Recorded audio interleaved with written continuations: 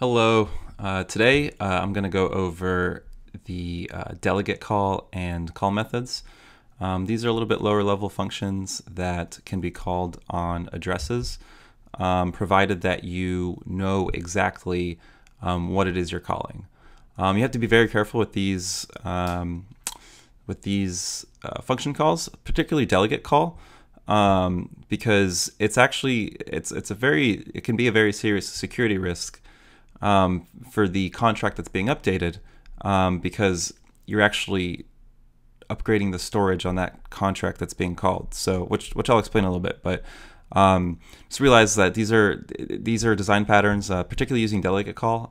It's used for creating contracts that are upgradable, because when you deploy a contract to Ethereum, you can't change it.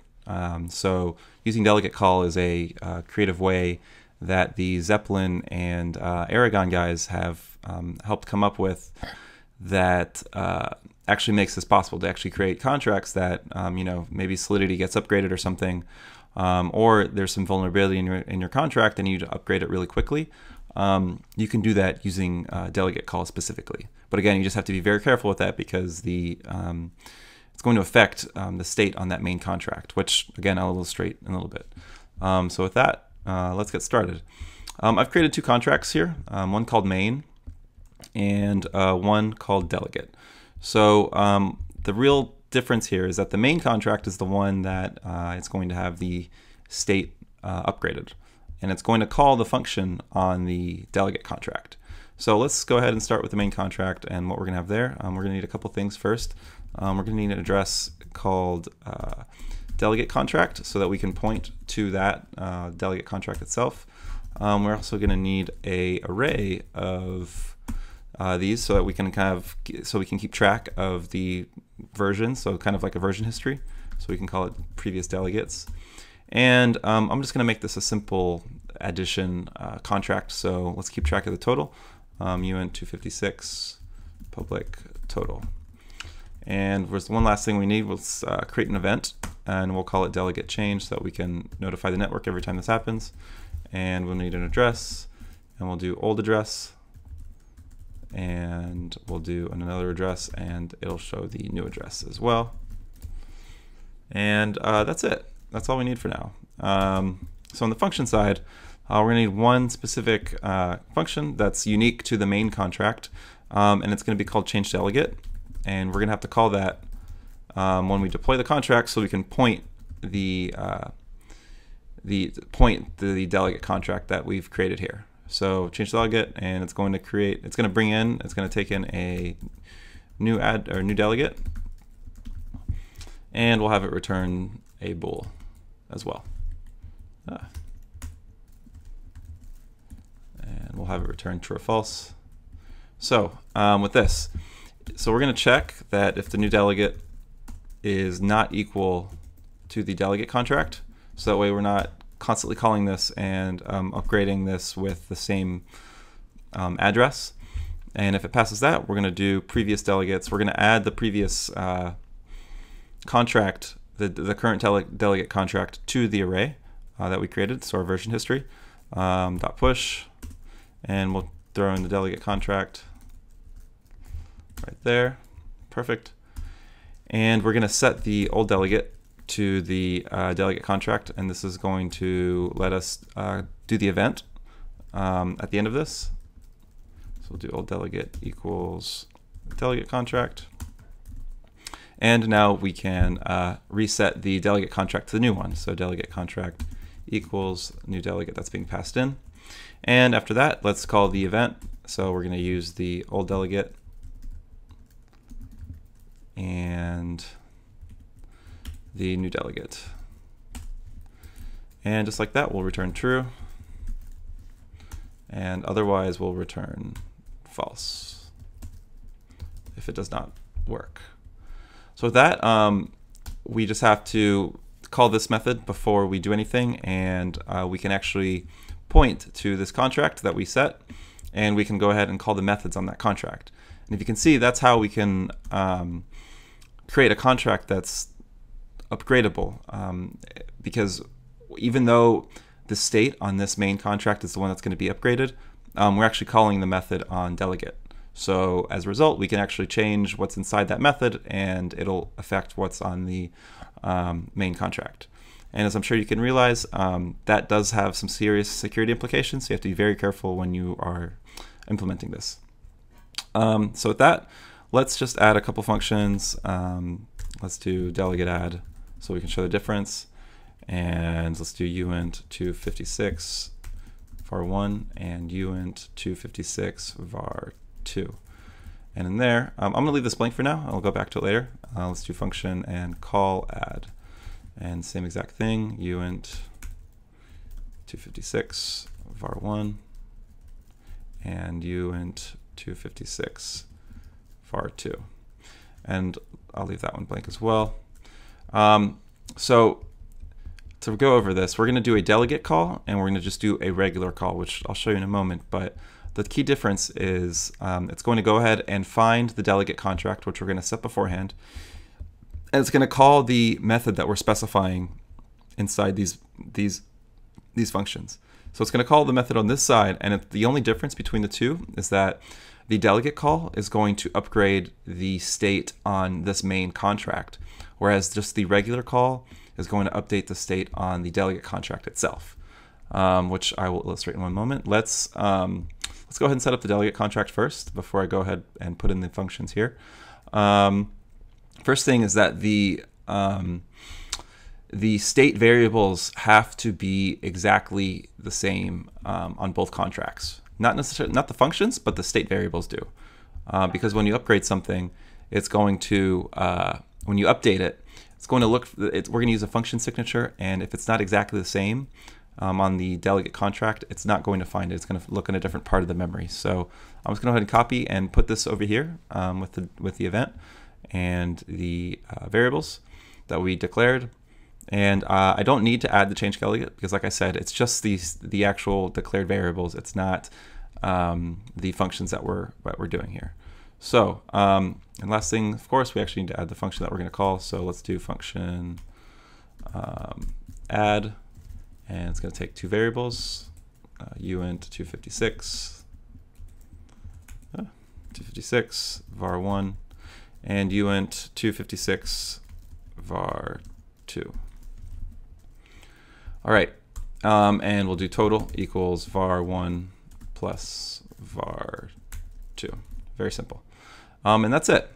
So this is what's going to update the state on both contracts, which, again, I'll show you in a minute. But here, so to make this work, all we need to do is once we set the delegate contract, we actually grab the address of the delegate contract, and we do delegate call. And so inside the delegate call, we're going to do something called a function signature. So it's going to take the first 4 bytes of the Kesek SHA-3 hash of the signature of the function.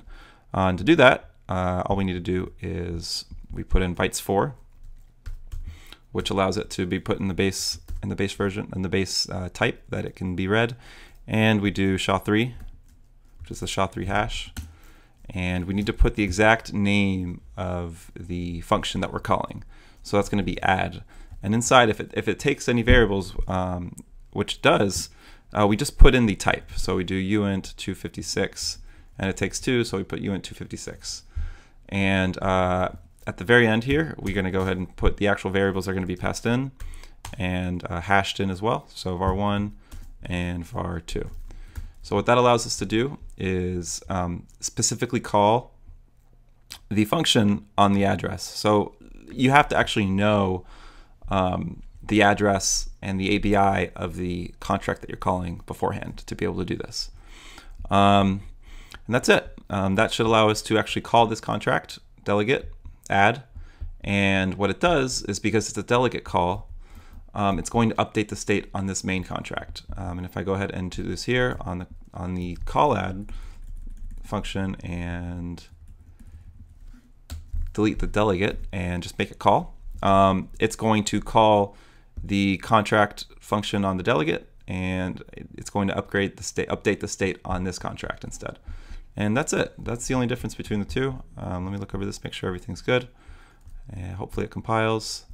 So let's do truffle compile.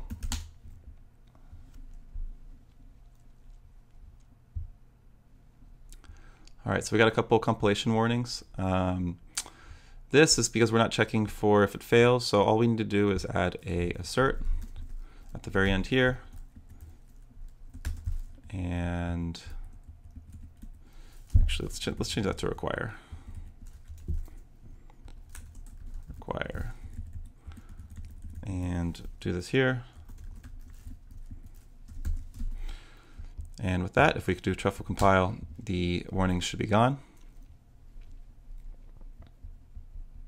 Looks like we're having a small issue here.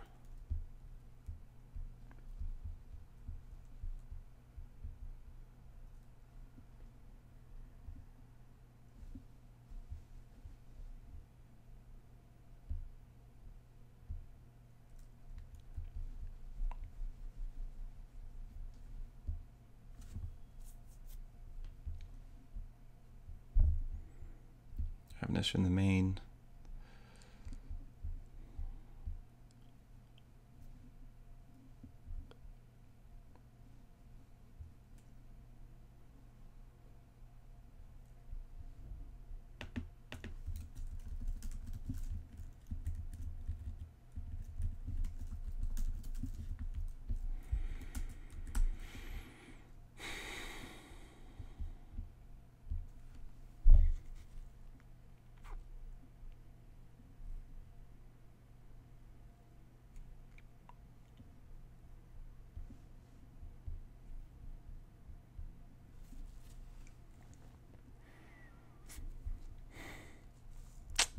Oh, there we go.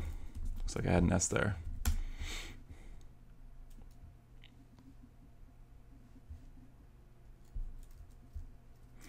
All right, good to go. Now let's go ahead and do truffle migrate, reset, since I've already got test RPC running. And let's get the instances of the contracts that we're going to play around with. So let's do truffle console. And let's go ahead and grab the main.deployed and set something so that we can play with it. Function instance. And we'll do main equals instance. And we'll do delegate dot deployed function instance.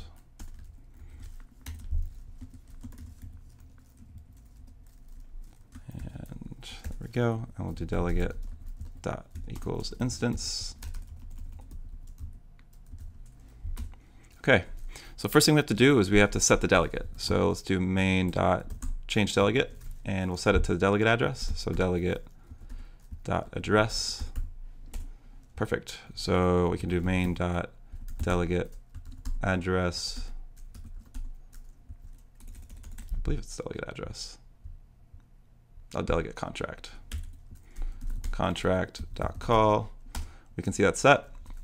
And let's go ahead and call this delegate add function. And first thing up, before I do that though, let's go ahead and take a look at the totals. So main.total.call and delegate.total.call. All right, they're both 0, as you can see here. And so if I go ahead and call main.delegate add here and put in 1, 1, let's see what happens. So I go ahead and do main dot, let's just go up here. So main.total.call, it should be 2 if we did it correctly, which it is.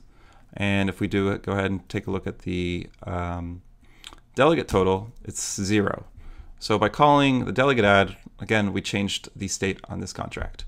So if I go ahead and do main dot call add dot and put in, let's say 10 and 5, perfect. So main.total.call, still 2. And if I go to delegate.total.call, it should be 15, which it is. So at its core, that's how you use call and delegate call. Like I said, you have to be very careful when you're using delegate call itself, because you have to make sure that this contract that you're calling is a contract that that doesn't mess up the state on this main contract, because this can really introduce some security implications that aren't intended. And with that, that's it. Thank you very much.